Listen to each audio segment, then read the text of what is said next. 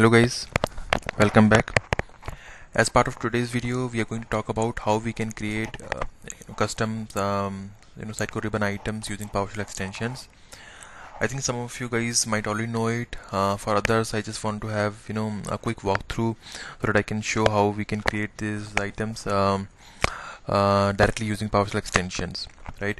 So prior to PowerShell extension, let's say if you have to create some command items directly as part of your ribbon, what we have to do, we have to go to custom database, add some ribbon items, types item, and then we go from there. But with PowerShell, we don't have to do all those things explicitly. Of course, this is all required, but this is something we are not doing it explicitly from our side. This is being done by a PowerShell script for us. So let's just directly get started. So let's just go to content editor, and here you see like we have this different ribbon items created. We have home, navigate, review, and different items.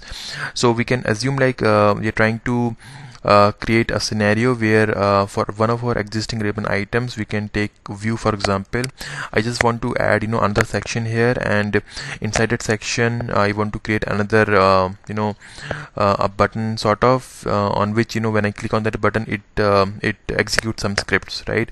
And that script can do anything. For this example, we are just going to take a very minimal script which will just display your item name, but there could be different use cases where you can leverage that button for. So in order to do that, let's just go to system, and then we have this modules. We have PowerShell, then we have script library, right? So these are the different items which we have there. Some of them are already there, which comes as default, and some of some of those gets installed when we install a specific module. So the first step is, let's just click on insert, and then we have module wizard, we have script module and script module folder. So what we can do, let's just create a script module, and we just give it some name to our module. So we'll just call it as maybe sample module.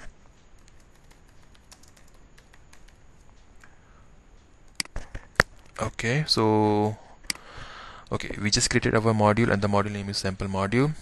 When we right click on this sample module, which is based on your PowerShell script module template, on an insert option we get three options, like we can create integration point libraries, or we can create script library, or we can directly inject some script there, right? So here for this purpose, as I mentioned, like we want to create some ribbon items there, so we have to add some integration points.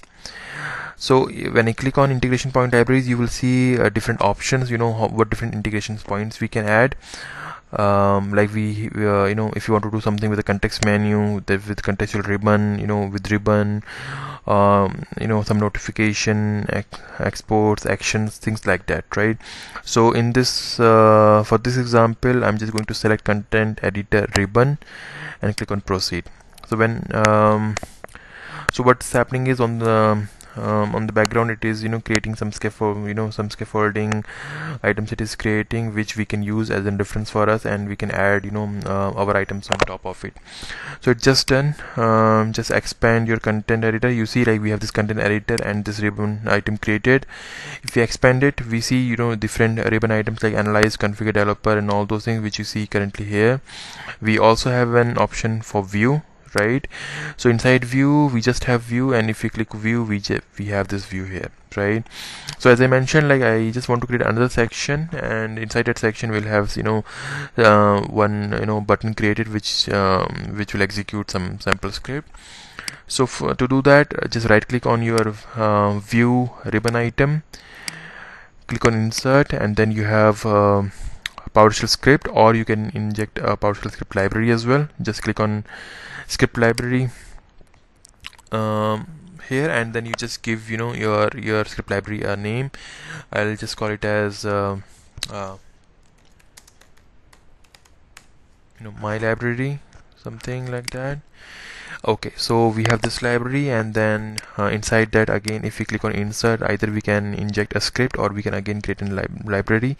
So here I'm going to create a script, and we call it as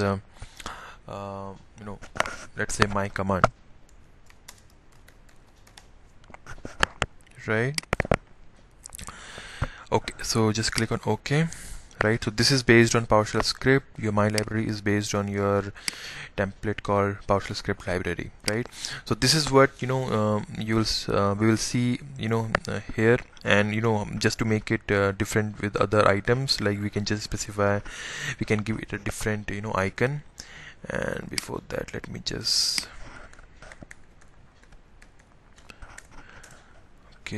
so that we just go to configure, click on icon, and just give some simple icon name, right? So we have this my command given here, and we also have the script body. So this script here I'm just going to write a very simple script. This is there as part of your PowerShell documentation side. So you can as what we are doing there, like we are just trying to print the current item name here. That's it, right? So yeah, this is what we have to do in terms of item creation, and when this is all done, you can just go back to your module and just enable it. Once it is enabled, I think you're good. And the next step is, let's just go to development tools, and then we have this PowerShell ISE.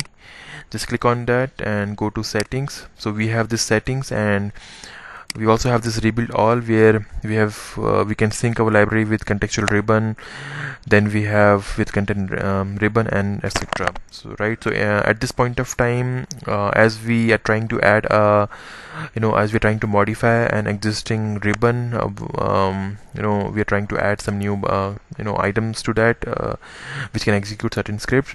So what we can do, we can just click on sync library with content editor ribbon. So once you do that, what it does is it basically try to create new button items, deletes existing button items which are not in use, which doesn't have any existing scripts available. So it basically performs all those tasks. Right now it is it was deleting, now it is adding new scripts. And once it is over, then we can quickly verify on a content editor if our newly created command button is there or not. So let's just wait for it. Okay, it is all done. And then if we go back to a content editor, just refresh it, and if we go to a view tab, yeah, this is what we see, right? And if you just want to quickly validate it, what we had done before, inside modules we have PowerShell script library, module, ribbon, and then this is what we had done, right? So we had this view, my library, and my command. So you see here we have my library and my command. And if I click on this my command, it is just going to display the current item name. So in this case it's just home, and if we just click on some other item, let's just click here my command, and then just written sandbox as an item name, right?